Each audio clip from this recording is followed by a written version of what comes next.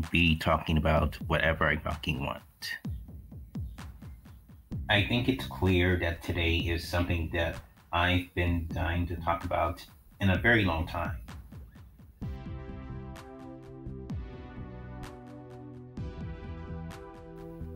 So recently, back on April 18th, 2023, this year, Matt Walsh got hacked. And when I saw this tweet he made about a certain someone, I thought, well, at least Matt Walsh is actually right for once. Because that certain someone does talk about how he wanted to be misogynistic to women. And we all know who that someone is. So it's not that much of a surprise. But of course, when I got on his Twitter account that day, he said this. He said, and I quote, "My pronouns now are that/nigga." And you know, he's been consistent with his views of saying the N-word for a while now, especially when it comes to people who Matt Walsh defends have the same skin color, can and will say it. And it is, again, a decision that no one can logically or morally defend. You know, the idea that there's a word that cannot be uttered under any circumstance is completely insane. I would just like to say that it's not completely insane that you, Matt Walsh, cannot say the N-I-G-G-E-R word. It's completely common sense.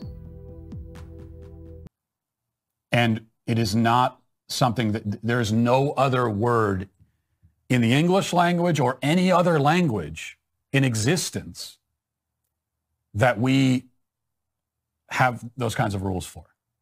There's other words that are slurs. There are words that we would consider vulgarity and profanity, and all kinds of words that I don't say on this show because we try not to use profanity and vulgarity on the show. Words that I don't think you should use, words that you shouldn't use around kids, and so on. And all kinds of words like this. But there's no other word that we would say, well, under no circumstance at all can it even be uttered, even in the context of quoting somebody. Yeah. Listen, just because we have the First Amendment doesn't mean white people can't say it. It's not just a word because it's a racial slur. And a racial slur can offend and hurt people's feelings. Are you gonna then argue to me that I, as a black person, can't call you a cracker because that apparently is also a racial slur that I can't utter, even though when I say cracker, I think of this, not this.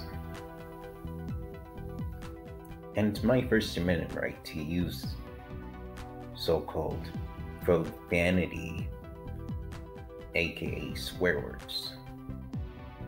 Also, real talk.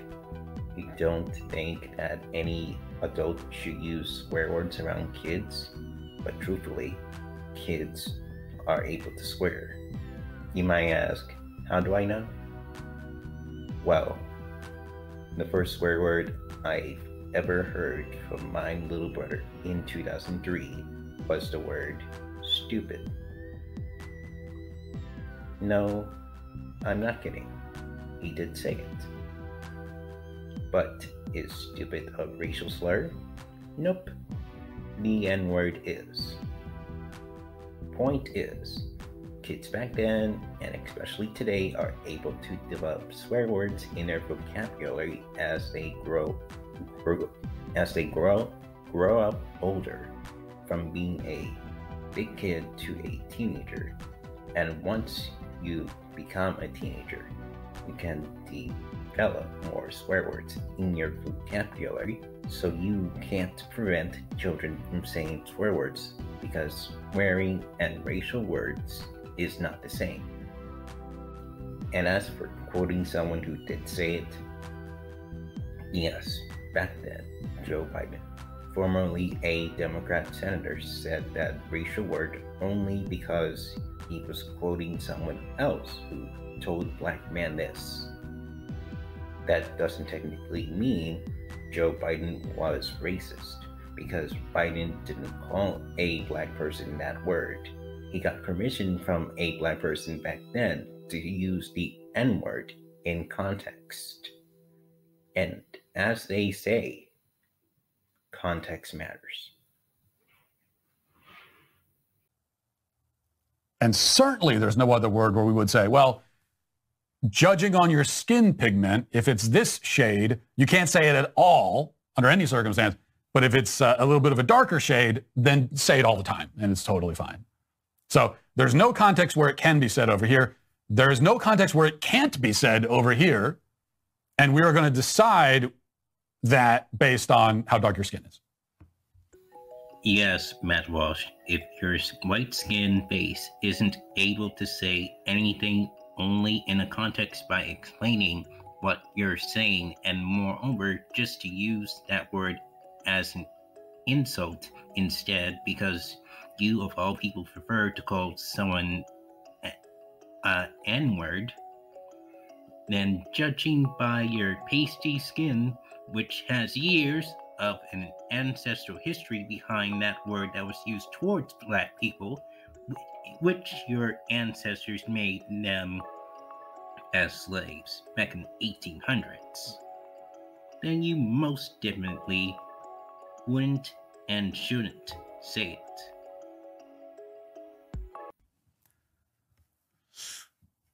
Makes no sense, and I think we all are aware of that.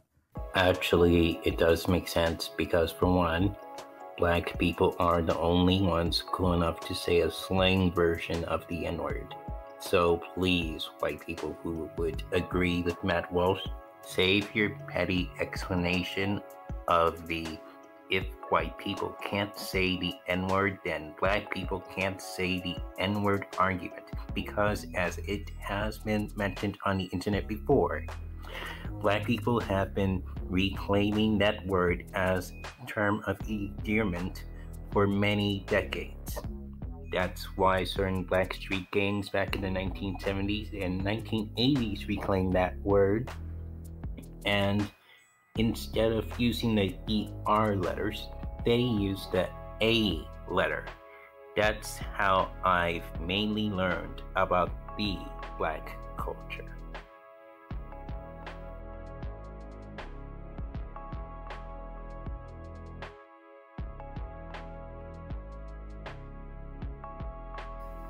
Now, Matt Walsh says something very racist about what would happen if slavery didn't exist on the entire planet.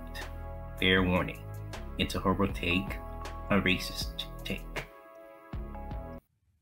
Actually, what we can say is that we'd all end up worse. All of us today would be in a worse spot if slavery never existed at all across the entire globe.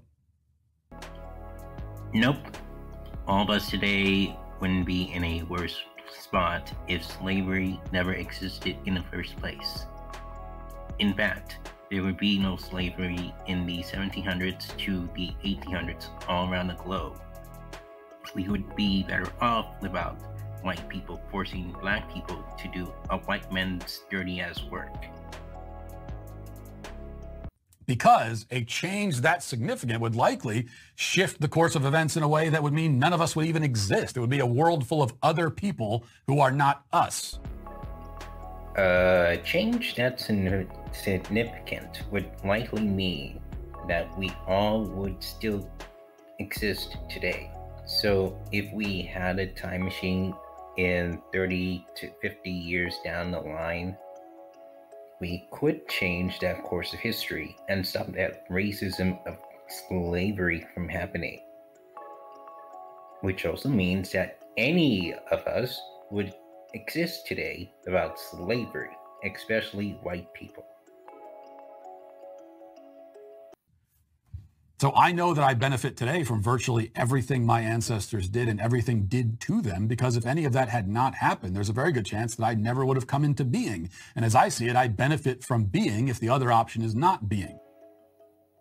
If your white ancestors never tortured the lives of black people to force them into hard labor back in the 1700s and the 1800s in the first place, you would still come into being a male in existence today, as will I.